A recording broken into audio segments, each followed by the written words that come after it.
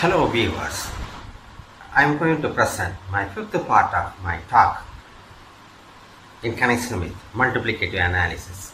The title of my talk is Compact Spaces and Connected Spaces. There are many spaces in connection with M-matrix spaces. I choose three important spaces. One is compact spaces. Second one is connected spaces, and one more totally bounded spaces. I consider, of course, only the subsets. I'm going to consider the compact subsets, connected subsets, and the totally bounded subsets in my talk. I begin with the definition of compact spaces, for which I need the definition of a cover. If I consider a subset A of a set X, a collection C of subsets of X is called a cover if the union of members of C contains a set A. And a subcollection of that collection is called a subcover of the given cover if the subcollection is itself a cover for the set. And when I consider the subsets A of subsets of M matrix spaces, then a collection C is called an open cover if it's a cover and every member of that collection or the cover is an open set. We open ray in the M matrix space. In that case, I say that that cover is an open cover. Now I come to the definition of compact spaces. Compact subsets, I begin with M matrix space X, D, and I consider a set A, subset of X, and A is said to be a compact subset of X if every open cover of A has a finite subcover. And I have to give one remark that this just if I restrict the metric to A instead of this X, if I restrict the metric to A itself, then the A is a compact subset of X, D if and only if the metric space A, D is itself a compact one when I consider A as a subset of A itself. It's possible to verify this property relatively. I mean, even if I restrict the metric, M metric, even to the subsets, that doesn't affect the compactness of the set. And that is so. See, the first result is the first proposition is this one. Every closed subset of a compact M matrix space should be compact subset, for which I consider a subset, closed subset of a compact M matrix space X, D, and I have to establish that the A is a compact set, so for which I consider a open cover C for the set A, capital A, and include one more member X minus A along with the collection C to form a new collection B. Then the B becomes open cover for X. Being X is a compact M matrix space, the B has a finite subcover for X. Then once again I remove the member if there is. I remove the member, the X minus A, the complement of A from that finite subcollection, and I have a new subcollection, a new finite subcollection A, then that script A, of course that collection, you don't know whether notation script A, the script A is a cover for the set capital A, it is a finite subcover for the given open cover C, and that way the AR becomes a compact subset of X. So every closed subset of a compact M matrix space also a compact subset. See, next proposition is related to that one. If I can begin with the compact subset of a M matrix space, that is M matrix space need not be compact, If I begin with the compact subset of a M matrix space, then the compact subset should necessarily be a closed one. I come to the proof, standard arguments. See, look at the proof. To establish that X A is closed, I try to prove that X minus A, the complement of A, is open, and for which I fix one point in the Z in the complement at present X minus A, and I try to find a ball having the open ball having the point Z as the center, such a way that that ball is contained into X minus A, and for that purpose, for every x small x belongs to A, I define a number Rx equal to the root of d of x comma z. Since x is not equal to z, d of x comma z is greater than 1, so root of d of x comma z is greater than 1, so Rx is greater than 1, so I can consider the ball, open ball, b x comma Rx. Then it's very easy to see that this since x is a member of b of x comma Rx, this A is contained in the union of b of x comma Rx when the union is taken over all small x in A. So the right hand side is an open cover for A, because every open ball is an open set. So this open cover should have a finite subcover, so we can find finitely many members x1, x2, xn in capital A, such that this A is contained in the union of b of xi, rxi, where union is taken when I vary this I from 1 to n, and then I write this R is, I define this R as the minimum of Rx1, Rx2 and Rxn, etc. Rxn.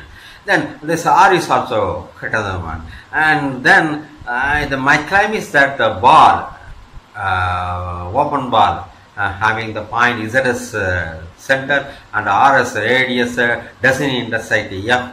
This is established by means of the triangle type inequality. See, if I choose one point, suppose it so happens that one point is in y is in the intersection of this A and B of Z comma R, then D of Z comma y is strictly less than R, and then this I have the inequality. I may have the conclusion by using the triangle type inequality that D of x j z is strictly less than d of xj comma z. This obviously is a contradiction, because saying one number is strictly less than the same number is an absurd thing. So you have a contradiction, and so necessarily we cannot have any member y in the intersection of A and b of z comma. This b of z comma R is contained in the complement of A, and that way I establish that x minus A is open, and so this A should be a closed subset of this the compact set. And see that the compactness was used to establish that for the open ball right side, in terms of the balls b of x comma Rx, we had finitely many such balls that cover the A, and so every compact subset of M matrix should be a closed subset. And then I define a new concept in the next slide, the diameter of a subset of matrix M matrix space. I begin with the M matrix space x comma d. I consider set A, of course a non-empty set. I define diameter of A denoted by the dim A.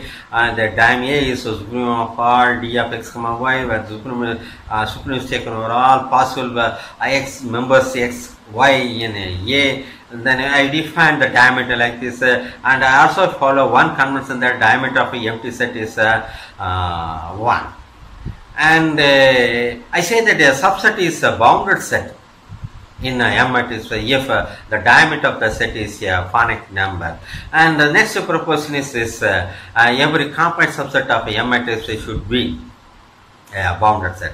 I begin with the compact subset A of M matrix space X comma D, and then I consider the union B of X comma 2, where the union statement all X belongs to A, that's an open cover for A. So the A, that A should have, I mean this cover should have a finite subcover for A, and say it is covered by B of Xi comma 2, where I is varied from 1 to n. Then I define a number K. It's a supremum of D of Xi comma Xa, where In varied, both I and J are varied from 1 to n. And then if I choose some member, arbitrary members X and Y in a capital A, just to estimate the diameter of A, and then D of Xy is, then this X is in some B of Xi comma 2, and Y is in some B of Xj comma 2, so that D of Xi comma X is less than 2, and D of Xj comma Y is less than 2, and so that when I apply the triangle type inequality, I can give the have the conclusion that D of X comma Y is less than 4 times of K, that 4K is a finite number, so the diameter of A is also less than or equal to 4K, so diameter of A is a finite number, so it should be a bounded set. And then I give the definition of this total bounded subset. I begin with a subset A of M matrix space X comma D, and it is said to be a totally bounded if for given epsilon greater than 1, this A is covered by or contained in finite union of balls B of Xi comma epsilon, where of course the only finitely many balls I is equal to 1 to n, and see, in that case we say that it's a totally bounded set. See, if the set is a totally bounded set, we can choose then and the members Xi inside the A itself, that can be established by means of some technical slight adjustment, not difficult one, just a slight adjustment is possible to establish that one. And I give a next proposition: every totally bounded subset of M matrices should also be bounded set.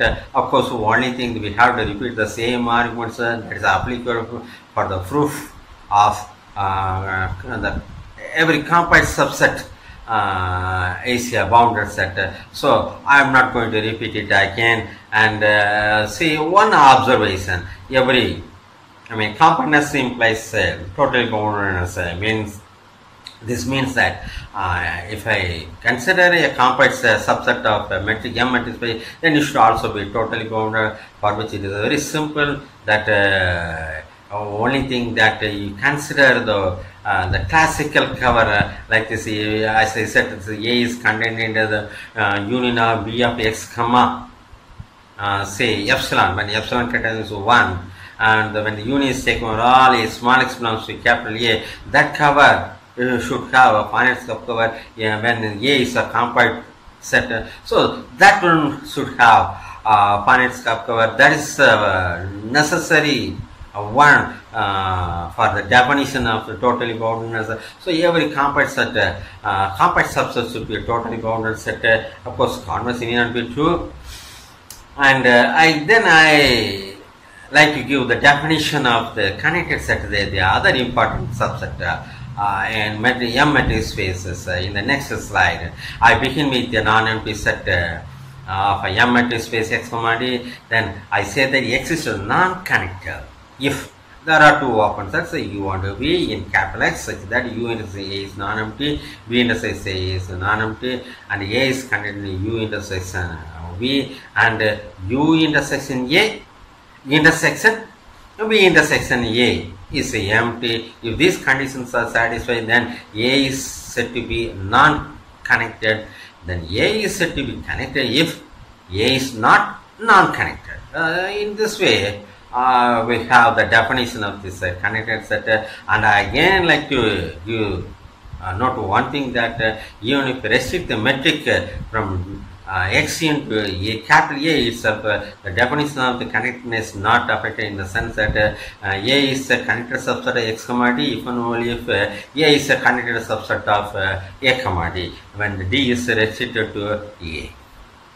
Then next one is a classical one. A continuous image of a connected set is connected, for which I begin with a connected subset in the domain, say x, for a function f, and I consider f of a. If f of a is not if f of a is not connected, it is non-connected. In that case, I can find two open sets u and v as stated in the definition for non-connected sets.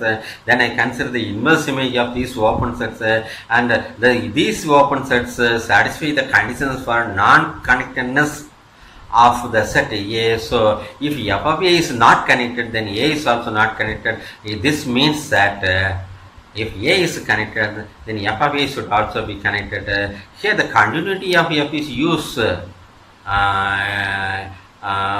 by giving the arguments that the inverse image of open sets in the codomain become open sets in the domain. So in the continuous image of a connected set is connected set. We have a similar result for compact sets in the next slide. Continuous image of a compact set is compact. Well, this means that I begin with a function from M matrix space into M matrix space, then I consider a compact subset A in the domain. I have to check that the f of A is compact in the codomain. See, for which I have to consider an open cover for this f of A.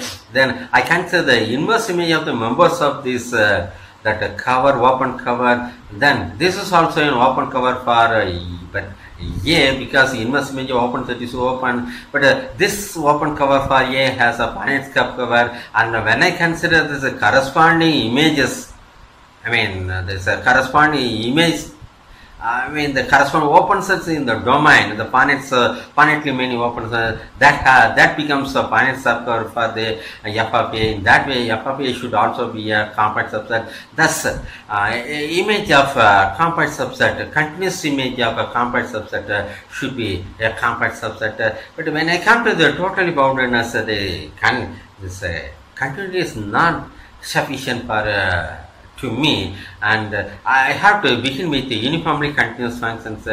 Say the next proposition says that the uniform continuous image of a totally bounded set is totally bounded. So once again, I consider a uniformly continuous function from M matrix space x, dx to M matrix space y, dy. And I also consider a totally bounded set A of the domain, and I have to prove that the f of A is also totally bounded, and for that purpose I begin with an epsilon greater than 1, and then for this epsilon greater than 1, because of the uniform continuity, I can find a delta greater than 1 such that this dy of fx, fy is less than epsilon whenever dx of x, y is less than delta in capital X. So in that case, being this A is a total bounded set for this delta, then this A is contained in the finitely many balls with the radius, finally many open balls with the radius delta. Then automatically, if I consider the corresponding finite many balls, say f of xi, if the balls with the center xi cover A, then the balls with the center f of xi but with the radii, common radii epsilon, that finitely many balls cover f of A. So in this way we can prove that f of A should also be totally bounded, and so uniformly continuous image of totally bounded set should be a totally bounded set. Yeah, with this I come to this concluding part of my talk. See, there are many ways in which the multiplicative analysis can be extended. See, differentiation can be introduced. Differentiable functions or continuous functions can be established. The Riemann integration concept can be introduced and analyzed in multiplicative analysis.